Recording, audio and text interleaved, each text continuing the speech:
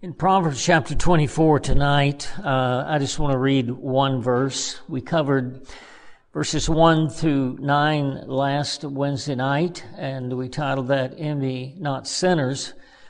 And I want to take verse 10 tonight. Next week will be in verse 11 and 12. Notice with me in verse 10, I'm just going to title this Fainting and Adversity. And this is a message to me, probably more so than to you. But notice as we come here in this one verse, he said, "If thou faint in the day of adversity, thy strength is small." Heavenly Father, we do thank you for this privilege again as we assemble together here tonight. We pray, Lord, for your blessings to be upon us. We pray, Lord, for thy will to be done. We pray, Lord, that you would help us with this verse and lead and guide us.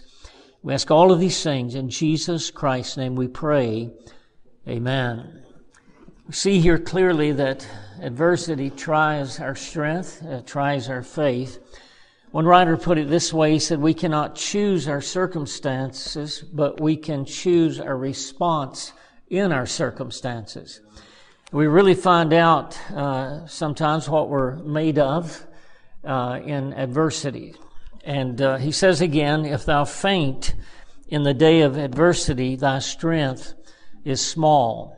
And one writer said you can measure a man by what it takes to stop him. And that's so true.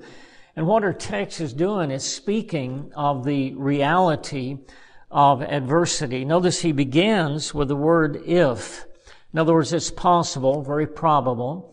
In other words, God recognizes the reality of our fainting. In other words, he says, "If thou faint in the day of adversity." And so we find that our faith will be tested and adversity will come one way or another, in our life. And we're going to mainly talk about spiritual fainting. I mean, we could cover the physical and the spiritual aspect of it. But the word faint here in our passage, we all know what that means. To become disheartened, to be cast down, to be weary.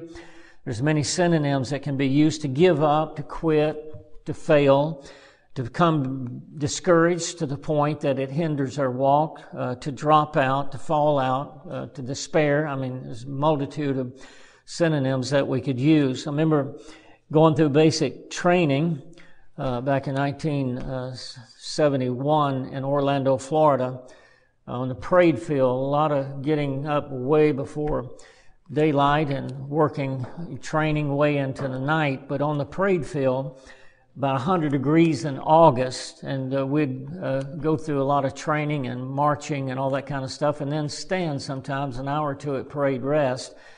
And occasionally you'd see a person just fall out. They would just pass out and hit the pavement. They'd come and carry them off to sick bay, and that happened from time to time.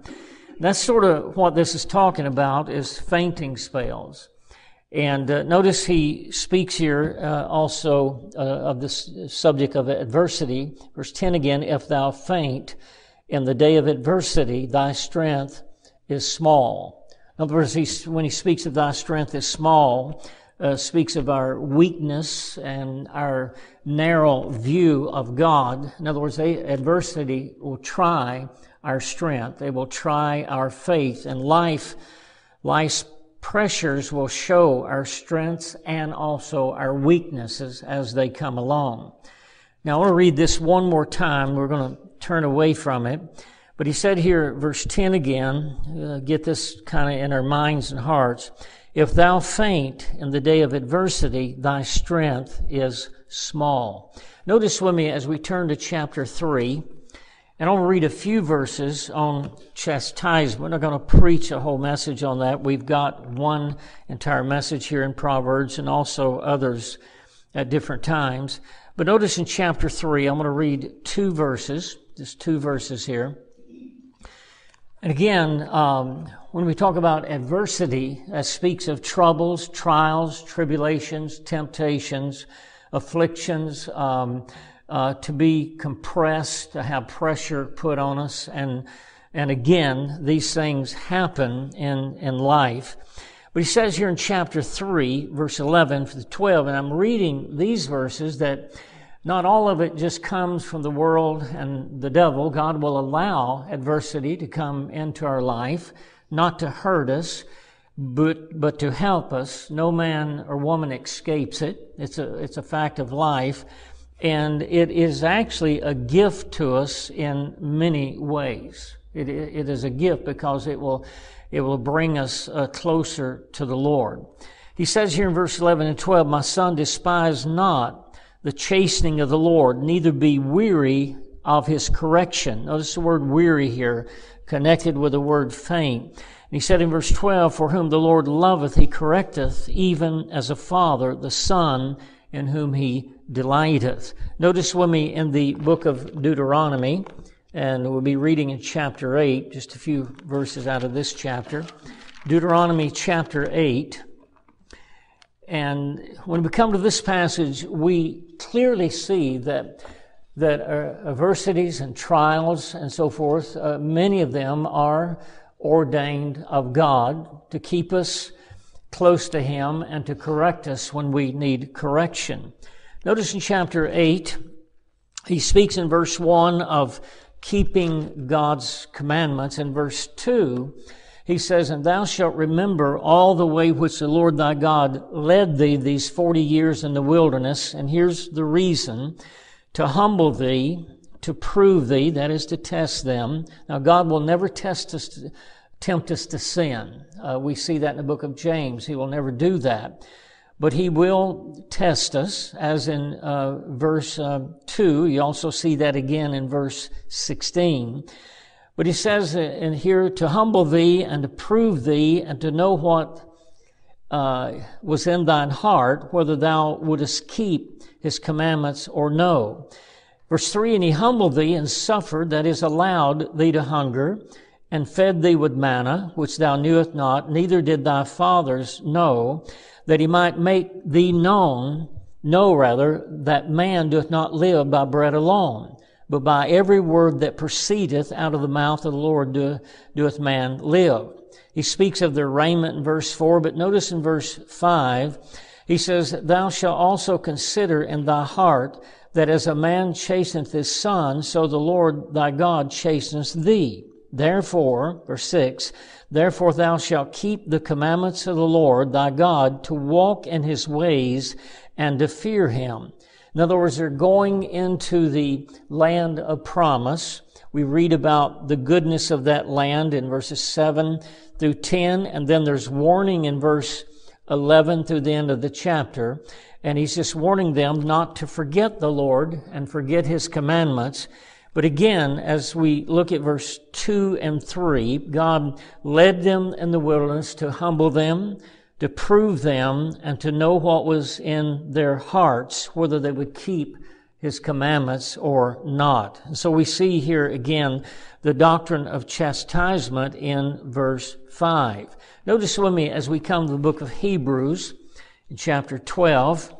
We turned here and read just a few verses in our series in 2 Timothy on Sunday night a few weeks ago, dealing with the running of the race. But notice, I want to just come and begin reading in verse 2 here tonight. And notice here, he said in verse 2, he said, "Looking unto Jesus, the author and finisher of our faith, who for the joy that was set before Him endured the cross, despising the shame, and is set down at the right hand of the throne of God." He said in verse 3, "For consider Him that endured such contradiction," that is opposition, and he says, "such contradiction of sinners against himself, lest ye be wearied and faint in your minds." So we can have fainting spells.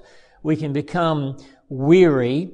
And so he tells us in this passage, verse 2 and 3, to look unto the Lord Jesus. In other words, He endured the cross, despising the shame that was set before Him, and He did all of this with joy. There was hardship and afflictions in the Lord's earthly ministry, and as He went to the cross after the trial, but we are to look unto Him that we do not faint and that we do not become discouraged and become weary.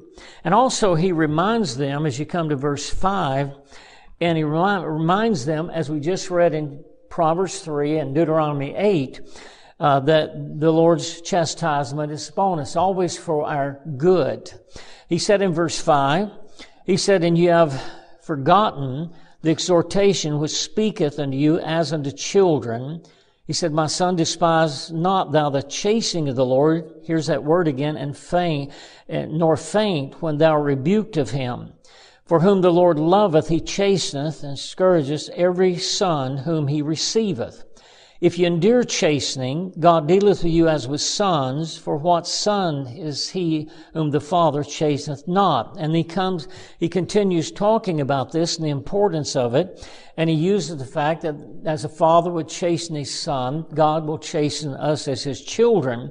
But as we come down to verse 10 and 11, he said, "For they verily for a few days chasten us after their own pleasure," talking about a father, "but he for our profit, that we might be partakers of his holiness." That's the reason that God does this in verse 11.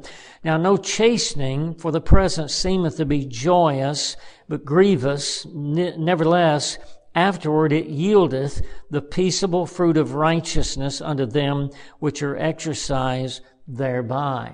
So we find that the end result of it is that it produces holiness, and it brings or yieldeth the peaceable fruit of righteousness. If we could always see that, we don't sometimes, because we don't enjoy chastening. We don't enjoy adversity and things like that that come into our life. But here's the result of it if we respond to it in a proper way. All will go through adversity, and the issue is that, again, as we read the quote a moment ago, is how we respond in those circumstances. Notice in chapter notice first of all, let me back up to chapter 10. Hebrews 10, then we'll go to chapter 13. Now it's interesting that as the apostle is writing this, in chapter 12, they were told to consider him, to consider the Lord Jesus, "lest you be wearied and faint in your minds." Now, he's writing to those, encouraging them to continue to look unto the Lord, that they not become weary and faint in their minds. But I want you to notice in chapter 10 the things that they've already went through and endured through them joyfully.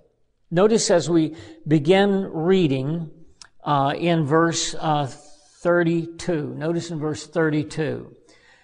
He says here in this passage, he says, "But call to remembrance the former days in which after you were illuminated, you endured a great fight of affliction, partly whilst you were made a gazing stock, both by reproaches and afflictions, and partly whilst you became companions of them that were so used." And we read about those as in chapter 11, especially verse 35 through verse 40. But he goes on to say in verse 34, "For ye had compassion of me in my bonds." The writer's speaking of his imprisonment. And he says, notice in verse 34, "and took joyfully the spoiling of your goods, knowing in yourselves that you have in heaven a better and an enduring substance." So he's writing to those who are going through these things, and they have overcome in many things, but still yet, as he continues through the letter, he's encouraging them not to quit, not to faint, not to become weary, but to keep their eyes on the Lord Jesus. And then he says this in verse 35 through 39, "Casting not away therefore your confidence," that is your faith, "which hath great recompense of reward. For ye have need of patience, that after ye have done the will of God, ye might receive the promise. For yet a little while, and he that shall come will come, and will not tarry. Now the just shall live by faith, but if any man draw back, my soul shall have no pleasure in him. But we," speaking of true Christians, "but we are not of them who draw back unto perdition, but of them that believe to the saving of the soul." So he's commending them for the things that they've overcome in and been through, but he's also encouraging them in chapter 12 to not become weary and faint, but to keep their eyes on the Lord Jesus. Notice in chapter 13. In chapter 13, and just one verse, notice in verse 3. He says this, he said, remember them that are in bonds. In other words, those that are in prison. As we read in Matthew 25, beginning in verse 31, the sheep and the goats are compared there. But he says here, he says, remember them that are in bonds as bound with them. Now think about that. Well, let me read the whole verse. He said, and them which suffer adversity, as being yourself also in the body. And I don't think that necessarily means the body of Christ, because he says, remember them that are in bonds as bound with them. In other words, as if you're a part of them and suffering with them. In other words, if you just imagine in your mind being in their position, it'll sure help us to pray for them more. And then he says, as being yourselves also in the body. In other words, just put yourself in their place and imagine what they're going through. They're suffering adversity. And in other words, really get this in our hearts and minds as we pray for others, what they're truly going through. That's the ideal here. Notice, while we're here close, James chapter 1. In James chapter 1. And as we think about this, passages like in Psalms 42, the whole chapter is great, and someone seeking the Lord, but in verse 5 and 6, and then also in verse 11, he says, why art thou cast down, O my soul? We do get cast down sometimes. And we see many of the saints throughout the Bible that went through these things. The Apostle Paul, writing in 2 Corinthians 4:1, he said, we faint not because of the Lord's help. I'm putting some of that in my own words. But he said the only thing that keeps us from fainting is that the Lord lifts us up and helps us. Ecclesiastes 7:14 also deals with this as well. The good times and the bad times, they're going to come, whether a person is saved or lost. It's going to be that way. Well, here in this passage we just read, again, we are to be sensitive toward those who are going through adversity. Notice in James chapter 1, the first few verses, and then we'll drop down to verse 12. He said in verse 1, James, a servant of God and of the Lord Jesus Christ, to the 12 tribes which are scattered abroad, greeting. My brethren, count it all joy when you fall into divers temptations, knowing this, that the trying of your faith, what does it work? Patience. And he says, but let patience have her perfect work, that you may be perfect, that is mature, perfect and entire, wanting, that is lacking nothing. Verse 12, blessed is the man that endureth temptation, for when he is tried, he shall receive the crown of life, which the Lord hath promised to them that love him. So we will go through temptations, trials, adversity, and so the Lord has told us how to respond to that. Notice as we come to 1 Peter in chapter 4. In 1 Peter in chapter 4. I want to begin reading in verse 12. Now, I've mentioned this to you especially when we taught through 1 Peter and 2 Peter, and we find that in every chapter of 1 Peter, he mentions to those he's writing to about suffering for Christ. You'll find that in chapter 1 and verse 6 and 7, he speaks of the manifold temptations and the trying of their faith. And also in chapter 2, verse 20 and 21, he speaks again of suffering with patience. And he also said in verse 21, in reference to the Lord Jesus, he said, for even hereunto were ye called, that is, called to suffer, because Christ also suffered for us, leaving us an example that ye should follow his steps. We find it in chapter 3 and verse 14. chapter 4, we're going to read in just a moment, verses 12 through about verse 16. And then in chapter 5, he's speaking of humility, being clothed with humility in verse 5 and 6. But he also tells us that we have an enemy, the devil. He's our adversary. He has a roaring lion. But he said in verse 10, he says, "But the God of all grace, who hath called us unto eternal glory by Christ Jesus, after that ye have suffered a while, make you perfect, establish, strengthen, settle you." In other words, every chapter brings in the thought of adversities and afflictions and sufferings for Christ's sake, the opposition that the Christian will have.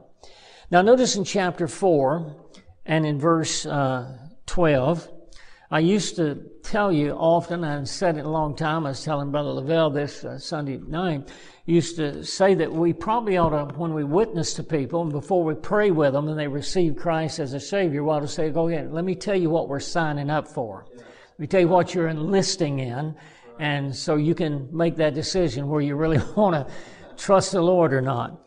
Well, notice in verse 12, he said here, "Beloved, think it not strange concerning the fiery trial, which is to try you as though some strange thing happened to you." Now, many times we do think it's strange. We say, why is this going on in my life? And when he says, think it not strange concerning the fiery trials, in other words, those fiery trials, we don't like them, but they purify us. And he's saying, don't be surprised. He's saying, don't let it shock us. But we do sometimes, don't we? Say, well, why in the world is this happening to me? So he goes on to say in verse 13, "But rejoice inasmuch as you're partakers of Christ's sufferings, that when his glory shall be revealed, you may be glad also with exceeding joy." He continues in verse 14 through 16, speaking of the things that a Christian will go through. Well, I want to read two other passages and give you just a few more, but I want you to turn with me to 1 Kings 19. In 1 Kings chapter 19, some of the other passages that I'll mention and will not turn to, one is Job. As you read through the book of Job, chapter 1 and 2, you see all that came into his life, and he's praising God in his sufferings. But as you get into chapter 2 and 3 and 4, you'll find that Job has made statements such as he just wished it had never been born. He's going through it. The reality of it sets in. And then as we get to the end of the book, chapter 42, it actually begins about chapter 38, God just sets him down and just asks him a lot of questions. In other words, where were you when I created everything, putting it on my own words? By the time the Lord got through with him, Job repented. Now, Job wasn't living in gross sin. That wasn't why those bad things come upon him. Job was a righteous man. But he was troubled with the adversity that he was going through. But when you read in chapter 42, beginning in verse 1, you'll find that he repented. He said, now I understand. And the Lord restored twice as much to him as he had before. So, yes, Job asked questions, and as we will ask questions. And there was some discouragement there with Job. Also, in 1 Samuel, I'll just give you the one verse, 1 Samuel 30, chapter 30, verse 6. You'll find that David and his men had came back to the city of Ziklag, and the enemy had burned the city and had taken their wives and their children, taken everything that they had into captivity. And in the verse I just gave you, in the surrounding context, the men, everybody was discouraged. The Bible says that David was greatly distressed, and the men were distressed. They were discouraged. They even wanted his own army, his own friends, they wanted to stone David. They blamed David. And so David was distressed, but what did he do? He encouraged himself in the Lord. Amen. And he went to prayer, the high priest, he went to prayer, and he asked the Lord what to do. And the Lord says, none of them will be harmed. Not one of their families was harmed. And God told David to pursue them. And they pursued them and destroyed the enemy and brought their families back. And so that's another example. Again, David was greatly distressed. And he turned to the Lord. He encouraged himself in the Lord. Even his friends and army wanted to stone him. Another example is Jonah. It's easy to read through the book. I just sat down and read through it all this morning again to remind myself of what was there. And we've taught through that book many years ago in a verse-by-verse setting. We know that Jonah went down to Joppa. He left the will of God there for a while. You know the story, but the fish, the whale, and so forth. But you also find in chapter 4, after he went through the city and preached, the city of Nineveh. He went through that city. He's preaching in chapter 2 or 3. When you get to the last chapter, he's discouraged. He had one of the greatest evangelistic campaigns anyone could ever have, but he wasn't excited about the whole city, repenting and turning to the Lord. And I've looked into that. Why was this so? Some believe that he felt like that if they had repented, God, they would be used to even destroy the nation of Israel for their sin. Don't know exactly all the details there.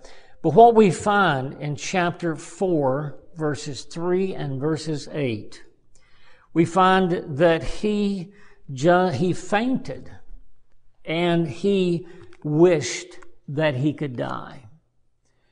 Built him a little shelter, and the Lord let a gourd to grow up, the big leaves, the shade shrub over that, and then the Lord took that away, and he was just extremely discouraged as you come to the last chapter of that book. He fainted.